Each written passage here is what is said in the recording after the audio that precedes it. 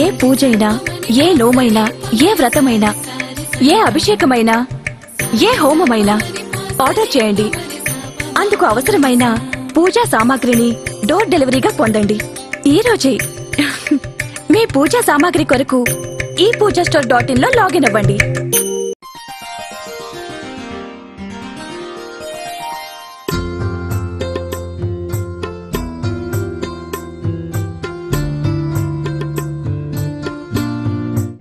సింహరాశి వారికి ఆర్థికపరమైన విషయాల్లో వివాదాలు గోచరిస్తున్నాయి.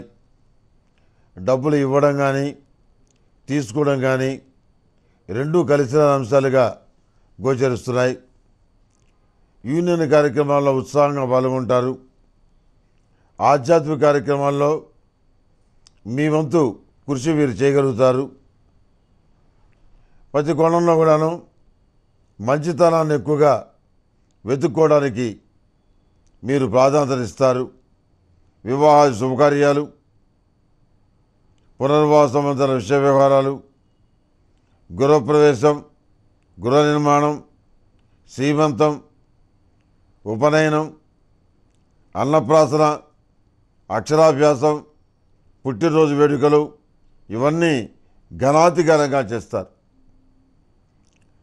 నేను చాలా ఇబ్బందులు పడి బతికాను, నా పిల్లలకు మాత్రం ఆ స్థితి రాకూడదు, వాళ్ళు ఎప్పుడు కూడా ధనవంతులుగానే ఉండాలి, వాళ్ళ చుట్టూ ఒక రక్షావలయంగా డబ్బులతోటి కోట కట్టాలి అని సంకల్పించుకుంటారు. అదేవిధంగా చేస్తారు. కానీ డబ్బుల వలనే అన్నీ సంప్రాప్తించేటువంటి అవకాశం లేదు. ఇంత చేసినా కానీ పిల్లల విషయంలో అంతో ఇంతో మానసికమైన దిగులు, ఒక ఆలోచన ఉంటుంది. క్రమశిక్షణాయుతమైన వాతావరణంలో క్రమక్రమంగా ఎదగటం వల్లనే జీవితంలో స్థిరత్వం వస్తుంది. డబ్బుల విలువ తెలియాలంటే లేమి అనేది తెలియాలి. పేదరికం అనేది తెలిసిన తర్వాతనే డబ్బుల విలువ గుర్తొస్తుంది. అప్పుడు జీవితానికి ఒక మంచి పాఠం వచ్చినట్టుగా అవుతుంది. అలా కాకుండా వాళ్ళను ఒక ఆకాశ హర్మ్యాల్లో పెంచడం వల్ల వచ్చే ఫలితాలు అంత గొప్పగా ఉండవు. సాక్షిభూతమైన సత్యాన్ని మీరు గ్రహించి సానుకూలమైనటువంటి నిర్ణయాలు తీసుకుంటే మంచి ఫలితాలు ఉంటాయి.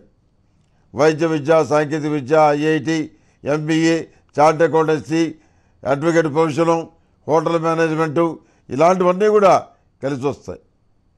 మంచి ఫలితాలు ఉంటాయి. వ్యాపారంలో రొటేషన్ బాగుంటుంది, లాభాలు బాగుంటాయి.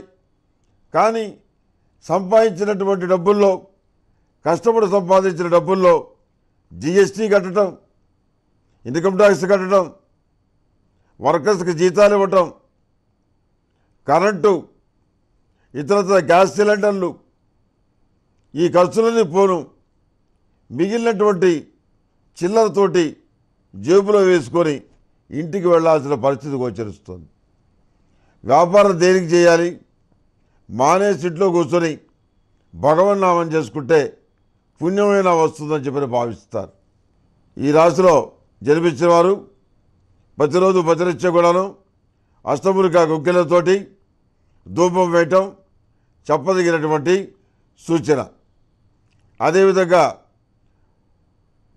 హనుమాన్ ఒత్తులతోటి, హనుమాన్ సింధూరుతోటి పూజ చేయటం, హనుమాన్ ఒత్తుల్ని అష్టములికా తేలతో దీపారాధన చేయటం చెప్పదగినటువంటి సూచన.